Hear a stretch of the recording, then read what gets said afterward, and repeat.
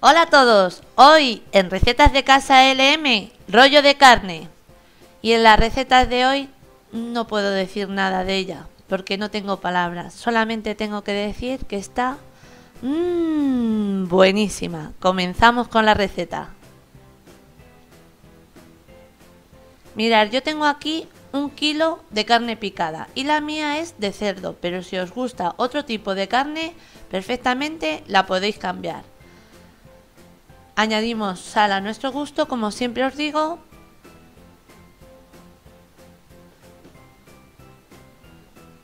A continuación le vamos a añadir una cucharadita de ajo en polvo o, en su lugar, 3 dientes de ajo muy picaditos. A continuación una cucharadita de perejil, el mío es seco, si el vuestro es fresco muchísimo mejor. Un huevo, pero antes vamos a comprobar de que el huevo esté bien.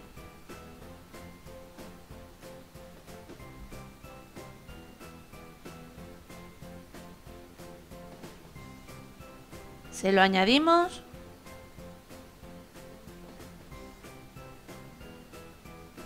y ahora mezclamos muy bien.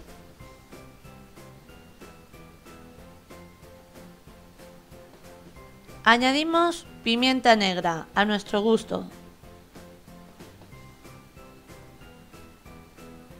A continuación 30 mililitros de leche o 3 cucharadas de leche.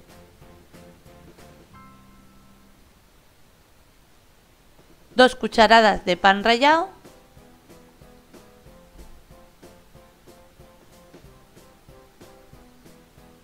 Y de nuevo vamos a mezclar muy bien.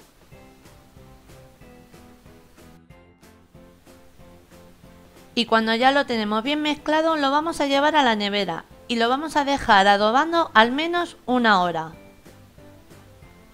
Ahora en una bandeja me he colocado un fil, como estáis viendo, porque le vamos a añadir la carne y vamos a extender muy bien por la superficie de la bandeja.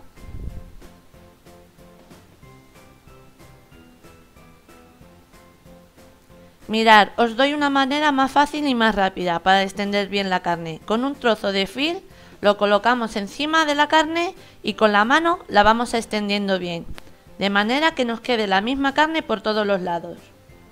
A continuación añadimos una base de queso en lonchas y yo tengo aquí 9 lonchas de queso.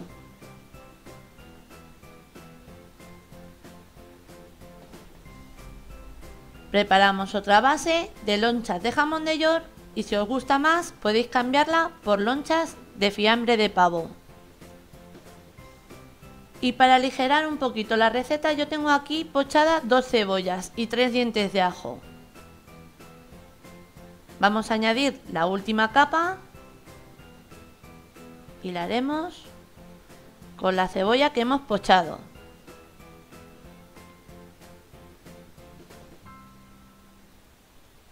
Y cuando ya la tenemos, nos ayudamos con el fil para hacer nuestro rollo de carne. Vamos enrollando y hacemos un poquito de presión, como me estáis viendo, para que se nos quede bien apretado nuestro rollo. Ahí, apretamos. Esperar, me voy a quitar la bandeja y lo hago fuera de ella porque me va a resultar más fácil.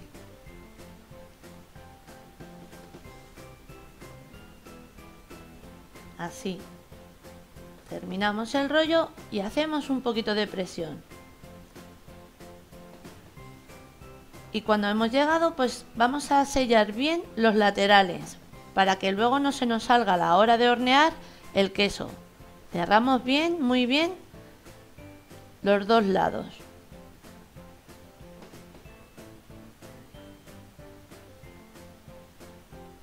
De nuevo me he colocado una lámina de fil, porque ahora vamos a colocar una base de lonchas de bacon. Y vamos a ir colocando las lonchas y vamos a montar una encima de otra un poquito, como me estáis viendo.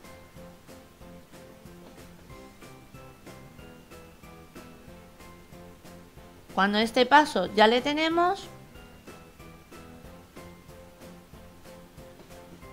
y estamos bien seguros de que hemos cerrado muy bien los laterales, tanto uno como el otro, lo vamos a colocar encima y de nuevo con la ayuda del fil vamos a ir enrollando.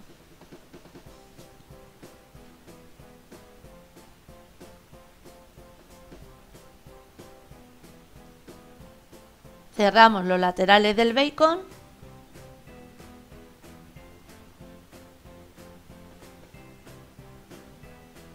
así le tengo.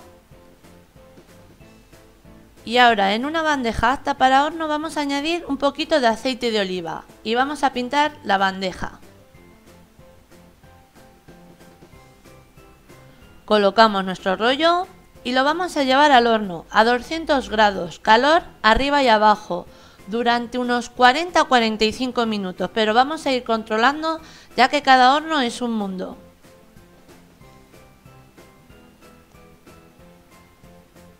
Y después de 45 minutos, así nos ha quedado, con un bocado espectacular, un bocado que os recomiendo.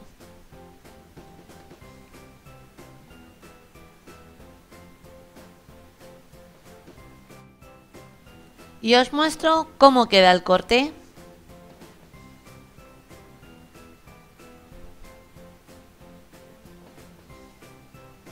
Y así lo hemos presentado. Espero que os haya gustado. Os mando un beso muy grande a todos.